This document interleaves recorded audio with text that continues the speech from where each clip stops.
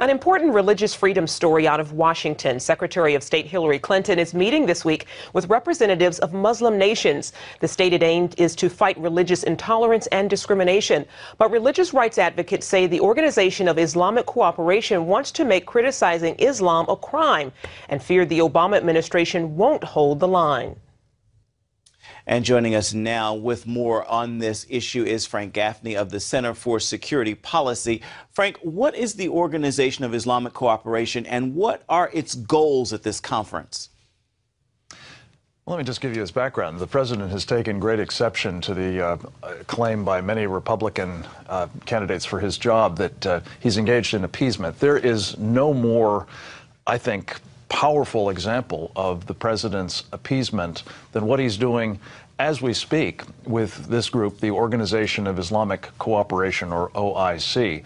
The OIC is, I think of it as kind of a multinational Muslim mafia. It is 57 states and Palestine that have come together to promote what is fundamentally the agenda known as Sharia. That is a totalitarian, political, military, legal program that would force all of us, Muslim and non-Muslim alike, to submit to its barbaric, repressive, supremacist agenda.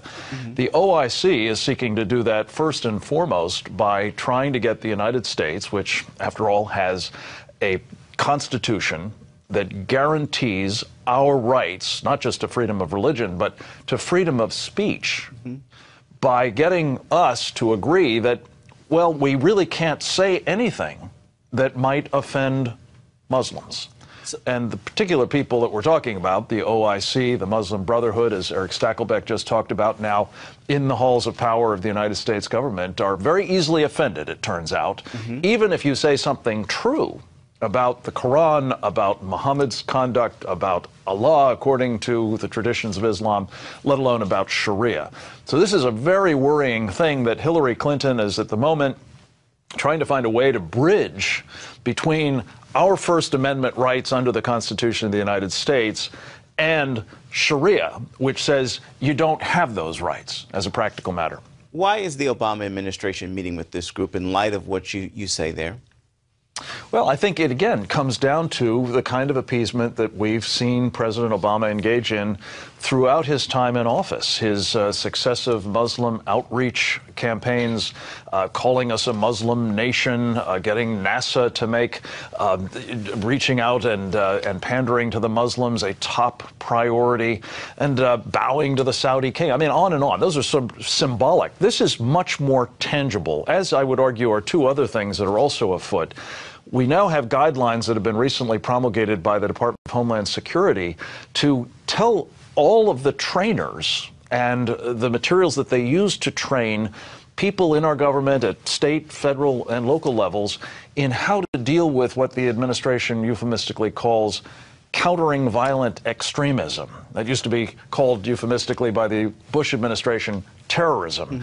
In practical matters, it's countering jihad. Well, under these training guidelines, we have to get the permission of what amounts to the Muslim Brotherhood in our so-called Muslim community leaderships to tell the people we need to train how to counter the enemy. This is a formula for disaster. And then finally, we've got now Senator Dick Durbin in the United States Senate trying to prevent the reauthorization of a critically needed group. Really, the last official, albeit independent, congressionally mandated institution in our government called the U.S. Commission on International Religious Freedom that has been monitoring and warning against and trying to hold accountable those who adhere to Sharia and others who are suppressing religious freedom around the world, and for that matter, trying to do it here as well.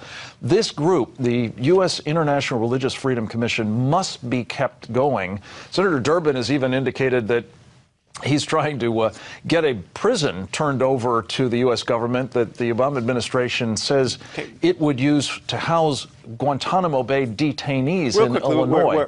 These are crazy things to be doing. We're just about out of time, but real quickly, what's the motivation, you think, for trying to silence the commission and to get rid of it?